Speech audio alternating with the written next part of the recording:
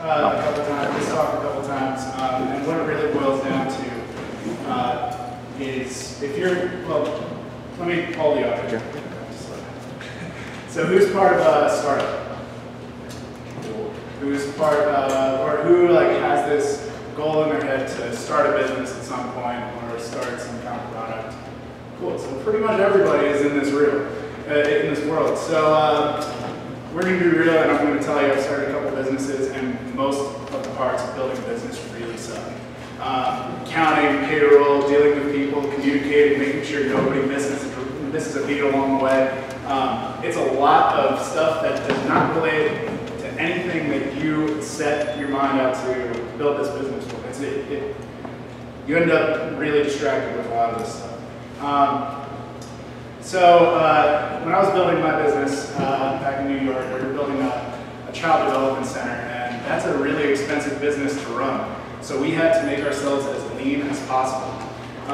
And so I was taking a lot of the work on myself, and I was doing a lot of marketing stuff, and that was a lot of repetitive work that I would always have to do. And I started realizing as I solved more and more of these problems that if I think that something sucks in building my business, I'm definitely not the first one to think that this sucks. And someone's probably built a software to solve that problem. I also started realizing as I started getting deeper and deeper into this and realizing that I was repeating a lot of the same tasks over and over again.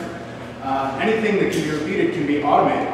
And so there's a lot of software out there that can do that too. So to give you an idea of what I went through when I was building my business, and this is just the marketing realm of what I was doing. There was a lot of other stuff that was going on too, but to break it down to just some of the marketing tasks that I was doing, I was spending a lot of little like 5-10 minute increments on little stuff. I was spending 45-minute increments that I knew were going to come. I could kind of plan that I was going to spend 45 minutes doing a task. And I would do some of these tasks, you know, a couple times a week. Some of them I would do a couple times a day. And the reality of the situation was every 10 minutes that I spent on one of these little tasks added more and more time that I wasn't doing the work that I really wanted to do. It adds up really quickly. So after I had sent the same tweet out to a new follower or added a blog from the same blog source to our newsletter so that it could get out to our customers, I started realizing how much I was repeating, and so I started to automate. What I did was I spent a couple hours up front to save a whole bunch of little minutes later that all add up to way more than I would have spent up front. So I did that with data triggers. Data triggers, basically any business decision that you're making or any interaction that you're having in your business is based on a data trigger. You got a new customer, and therefore you have to set them up with their account. You got an order in your e-commerce, and now you have to send it to the fulfillment team. You had to fire a person, and now you have to update them in your databases. So it's just a if, then. And so as developers, we can kind of write scripts for this. But the fact is you're building a business, and it's not just going to be developers. You're going to have a lot of people in your business that are in marketing or basically just can't get into it. So we're going to shoot for a simple UX. And this is kind of what I did. This is before my programming life. So I was using Zapier, and if this and that. I'm sure that, well, who's heard of both of these? Or either of these? Cool. So basically, what these are doing is they're meeting that same condition. They're saying, if something happens, then make another action happen. If this then that is my favorite because a 4-year-old can use it, and it basically handles super basic interactions. Because of that, it kind of sticks to social media platforms, so Twitter, Facebook. It does some cool stuff on Spotify, some cool stuff with IoT devices, but for the most part, it's very low level. If you post something to Twitter, then it posts that same thing out to your Facebook, or it updates your status somewhere. Zapier does the same kind of thing, but it builds much deeper interactions. So instead of just a new user, or a new issue is created on GitHub, it sends you a Slack alert, which is something that if this then that can do. Zapier can say, if your name is mentioned in an issue or in a pull request, it'll send you a message on Slack and give you a full body of the text, and it just goes that next level deeper. We're going to focus on Zapier because Zapier is really the one that can do enough things as a part of its platform that it can automate your entire business through it. So let's just talk about this whole concept of automating business.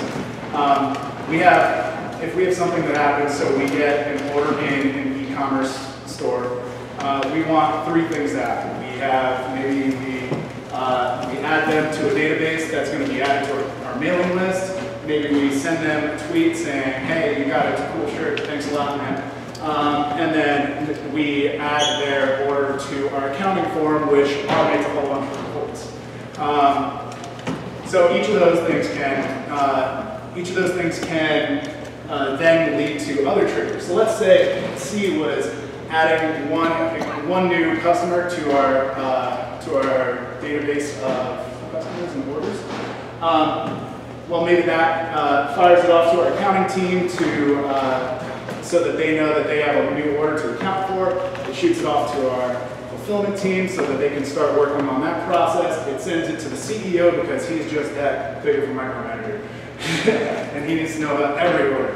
Well, those can go on to trigger other events, and then those can go on to trigger other events, and then those can go on to trigger other events. All these are basically just communications, small communications between either people or software. Usually software is involved somewhere along the line, and you can automate all of these communications of information. So I'm going to go through an exercise with you guys. We're going to pretend that we're an event organizer startup. So let's say we just really like building events for developers, like developers. So we host a bunch of events through the year. We also sell a couple of products on the side because we have an e-commerce store, something along those lines. But as that startup, we have some key actions that we're going to do. We're going to manage our attendees. We're going to make sure that they're in our databases, they know, and they get everything that we promise them when they sign up for our event. We send promotion out to them about our other products that we have and our other events going on. And we have to make sure that the fulfillment process happens, so we're manufacturing swag for them. Well, if you're doing all of that manually, that would be a pain in the butt if, say, you're in a big important meeting and then 100 new orders just come in. Some really successful marketing campaign happened. So you're sitting in this really important meeting and you have to now start to manage those orders immediately. So you either have to ditch the meeting and say, we'll meet about this later. You can try to remember it later and hope that you don't forget anything along the way. You can try to delegate all this stuff immediately to somebody else. I don't recommend that because usually some information gets lost along the way. But the thing you cannot do is lose focus in this super important hypothetical meeting. So if you had automated all this, like we're about to do, you wouldn't even have to think about it, and you know that every customer is handled without you having to get involved at all. So we're going to go through this. So the steps to automating your business. First thing I'll say is if you're starting a new business, anytime you do something twice, just automate it. The rule is just automate early and often. The sooner that you can get things happening automatically, the less you have to worry about down the line when you're starting to expand your business. So I'm going to check this out. We've got this hypothetical business model of this hypothetical event management company. So we're going to look at this. This is our super basic business flow.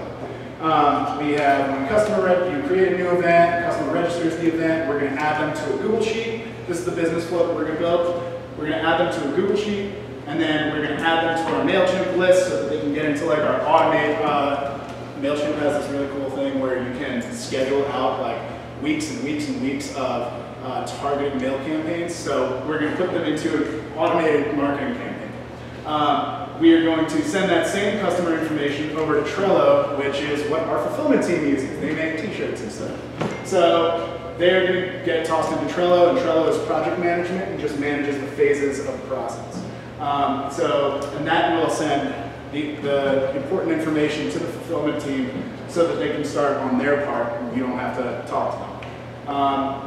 And then we're going to do something really cool that I discovered while I was making this presentation. We're going to do an automated send of a handwritten card as a thank you. There's a service called Bankster that does this, like through an API, so it's pretty cool. It's pretty cool stuff. So we're going to get pretty personal with this business as well. We're not going to go through all these steps. Let me go back 1 second. We're not going to go through all these steps. We're just going to go through this part that adds them to MailChimp. The rest of the steps you're going to see are pretty much the same. And the cool thing about this is the only manual thing we've done so far in this business is we create a new event on Eventbrite. And so Eventbrite's going to send us our customer information, and then it's going to start going all the way through the business flow. So that's it. So let's get started. Oh, Zoom City.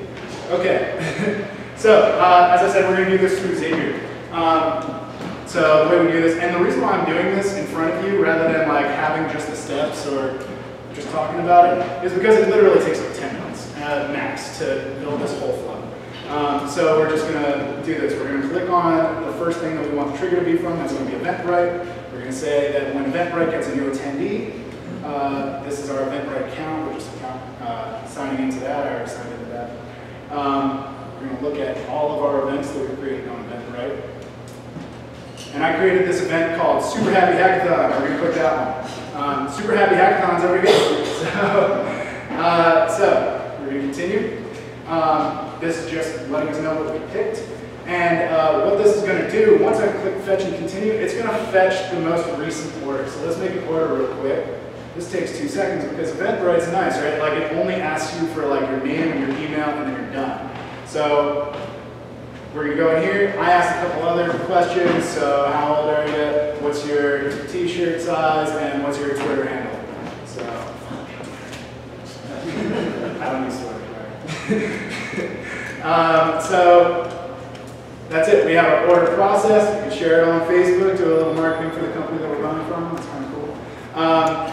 So we have a new order that just went through Eventbrite. We're going to fetch the most recent order.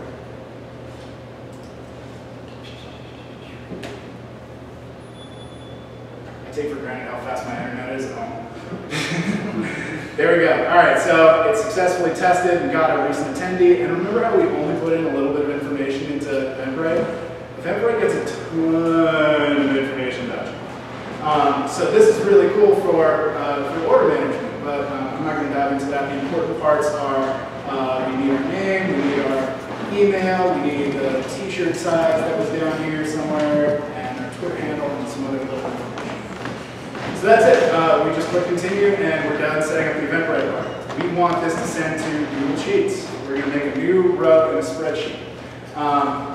So we're going to create a spreadsheet row when this first Eventbrite trigger happens, connecting our Google Sheet. We pick a spreadsheet, and what you have to do is, I skipped step 2. Step 2 is prepping your apps ahead of time. So what I did here is I just created a super simple spreadsheet that has a bunch of column headers. That's pretty much all the information that Zapier needs. So we create these column headers, and now we go back to Zapier, we click the spreadsheet, we select the spreadsheet that we made,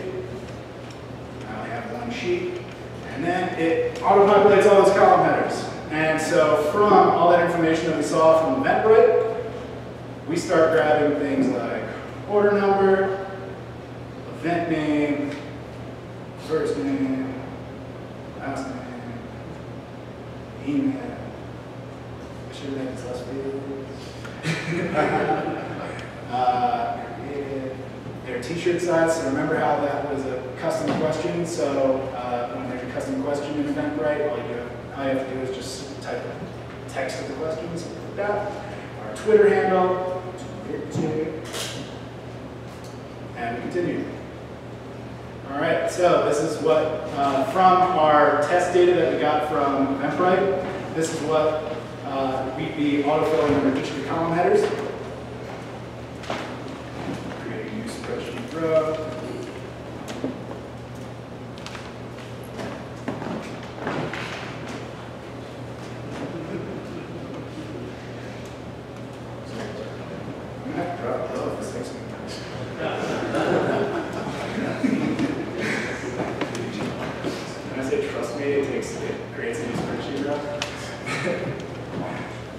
What that would look like is this.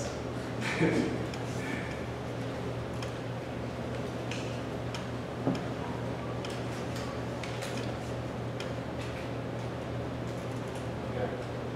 Oh, error. Oh. Let's try one more time, right?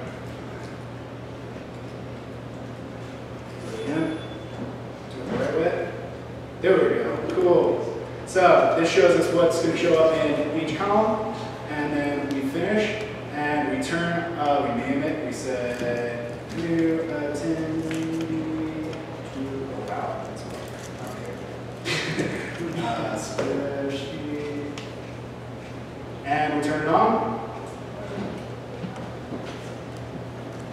And it turns it on, and that shows up on our dashboard. So, what we did in this whole flow is, new event, customer gets added to the spreadsheet. We're going to throw that person over to MailChimp now.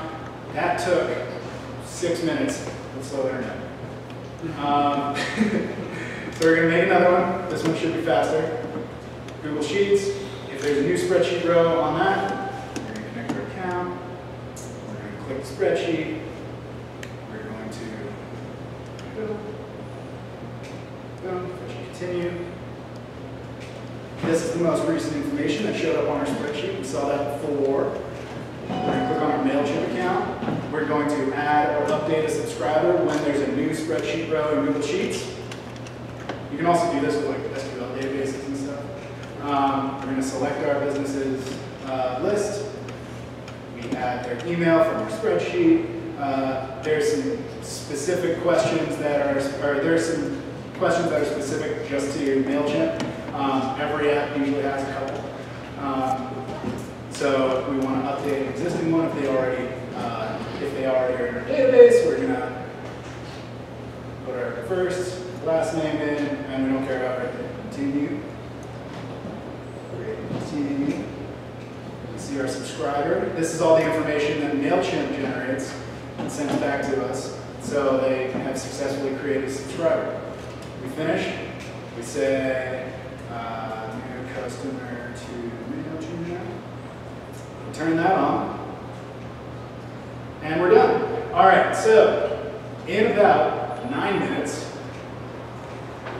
we've put a new customer into an automated marketing flow, and once they're in there, you never have to worry about talking to them as a fresh customer again. That's great. You can tell them about your new events, you can tell them about your products, and put them in this thing that's going to massage them into buying more from your business. And once you've created that event, because that's the only creativity that happens in here, the rest of it gets handled automatically. If we want to then pass that same information over to Trello, we do the same thing. It takes all of 3 minutes. If we want to do that to send an automated handwritten card from Thankster to our customer saying, thanks for coming to our event, this is going to be great. We can do that, and that'll take about 5 minutes. So that's it. That's kind of blasted through this. But that's pretty much it. So draw out your process, prepare your apps, build the triggers, and have a beer with me.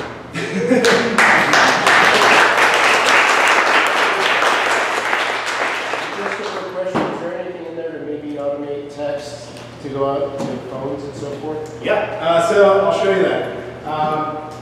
So if we go back to Zapier here, we explore. So they have hundreds of apps that they work with. But one really cool thing is they have a whole bunch that they've built themselves. So you have texting, which you can do. You can do RSS, so you can set up a trigger where like every time your CEO sends you an email, it goes into an RSS feed that you check out every morning or something.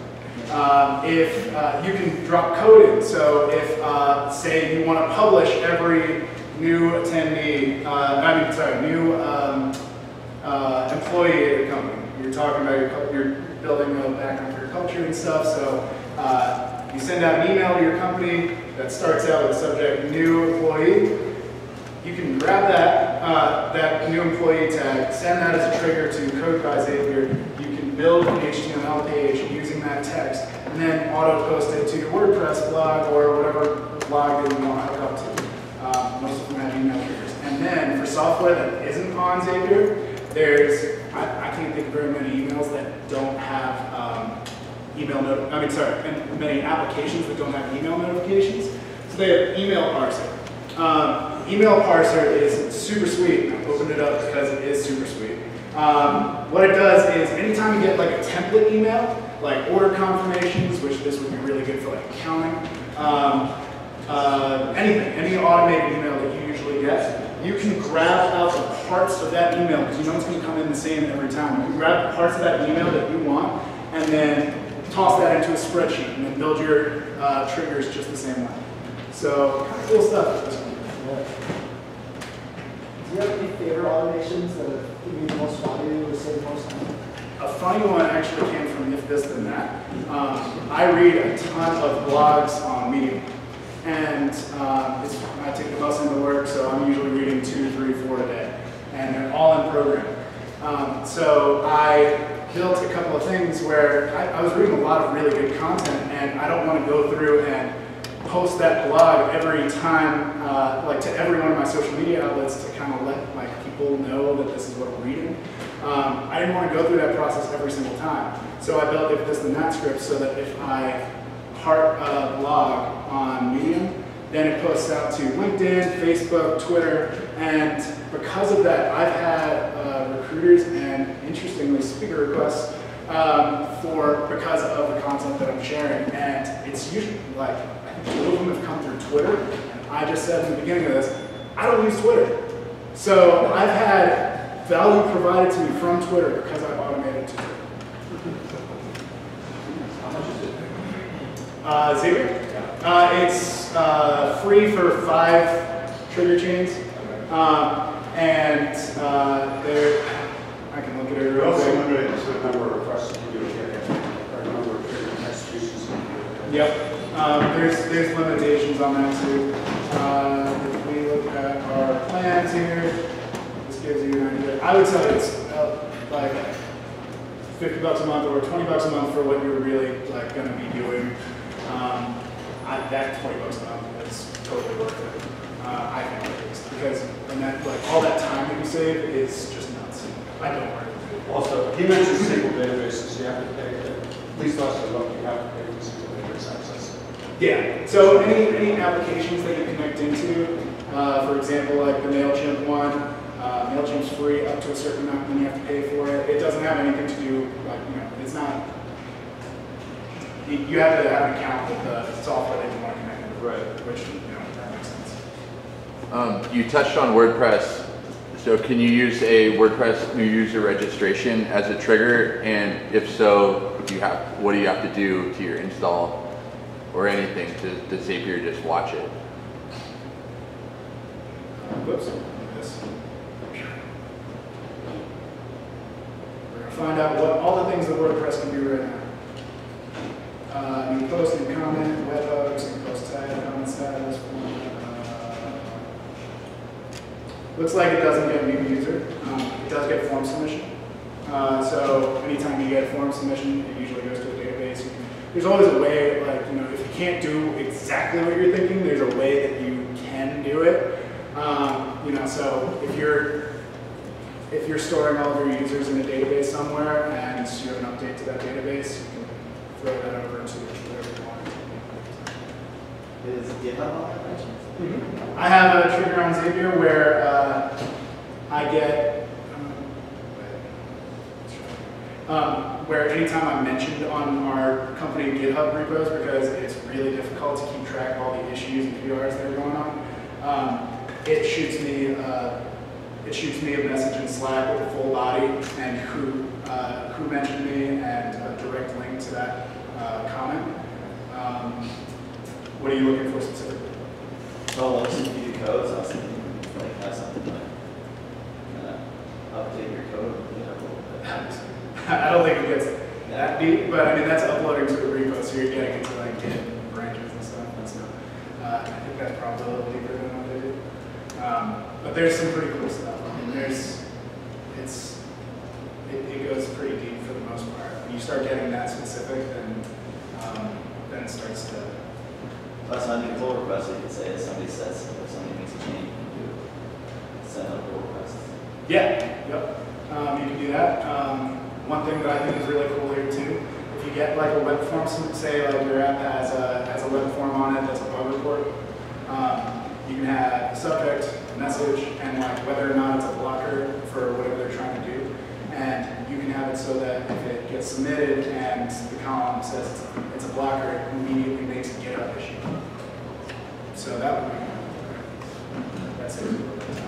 The ability to create triggers based off of milestones. Like let's say I have a bunch of users that are signing up for my event, and I just want to know every 100 or something like that. Yeah. Slack. I am not positive on that. I would think that it can, and I don't see. I just haven't used it myself, so I can't give you a positive answer on that. Two questions actually. Have you integrated the Google integration with like, I don't know what you call it, private label, Google Office, where you get like your own name. Like my employer, our emails through Gmail. Yeah. So I mean, if it's a Google account, it's managed by Google, and you've got the G Suite and everything, it all connects. You just have to be able to log into it. Okay. And then I wondered as far as batching, you had a thing where just every single order sent a notification to your vendor, and I can see vendors that don't want to know about every single order. They Right. just say, tell me again. Yeah. So this is kind of contrived.